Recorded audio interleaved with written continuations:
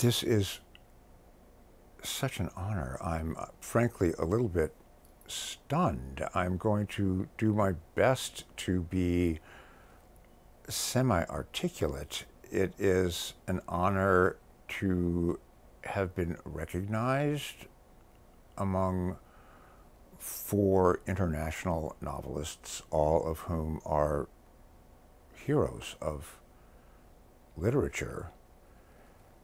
It's an honor to be recognized in terms of the legacy of Gregor von Rezzori, an enduring hero of literature, a writer I not only admire, but have stolen from occasionally. I'm the first to admit it. I learned so much from Gregor's ability to combine gravitas with humor. His was a unique voice and vision in world literature. It's remarkable to receive this recognition through the Fondazione Santa Maddalena, where I have been sheltered and urged on to create for, maybe 20 years. Beatrice von Rezzori has done a remarkable job of continuing Gregor's, I'm not going to say memory, Gregor's life, because Gregor is still there at Santa Maddalena. The some molecules of his genius are still afloat in the air there. I know of no other place like it. It is pure magic and fun and stimulating. The first time I went, I was shown to my room and just opened my laptop and started writing, which is not the kind of writer I am. I'm much more, delicate and prone to fainting spells. But I just got there, and it was like I just walked into an atmosphere of literature itself. Beatrice has been a great friend and an inspiration for so many years.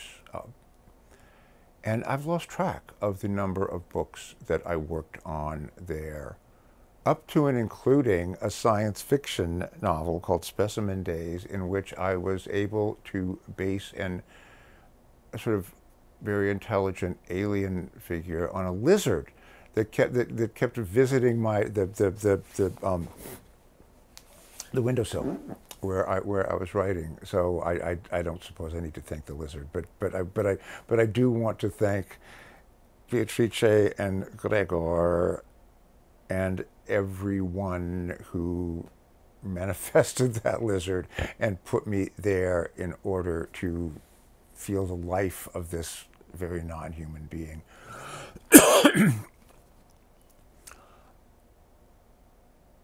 My novel, Day, it was a difficult novel to write because it deals with the pandemic. I didn't know how to write a novel set in contemporary times that did not deal with the pandemic, and it was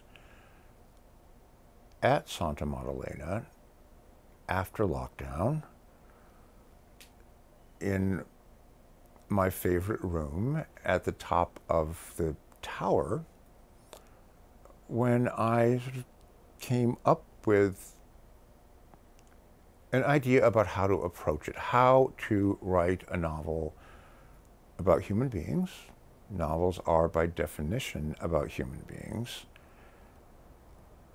living through, or maybe not living through, the pandemic without taking the focus away from the people and focusing on the virus. And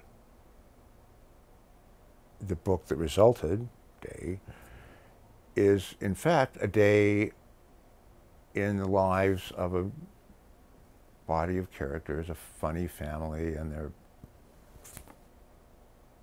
friends, and just people like people. And the day is set in three parts. Morning is before the pandemic, afternoon is at the height of the pandemic, and evening is sort of in the aftermath of the pandemic. And it really came to me in that room, in the tower. The lizard wasn't there. I assumed she was on to other business, but the magic was there. The room was there. I was aware of the fact that other writers were in other rooms right nearby, doing their own work. And really, Santa Maddalena, for me, is the center of something, the actual center of creative enterprise. I know there's more than one such center, but for me, that's it. That is where everything emanates from. So I'm sure anyone can imagine